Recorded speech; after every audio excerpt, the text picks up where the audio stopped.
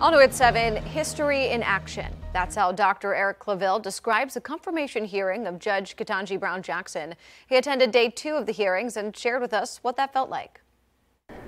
The experience to actually see it in person and see it on television live it's similar, but it's really not the same. Again, to be here in this moment at this time is truly remarkable, and I really can't put it into words. Dr. Claville made the trip to D.C. to watch the hearings with a group of law students from HBCUs across the country.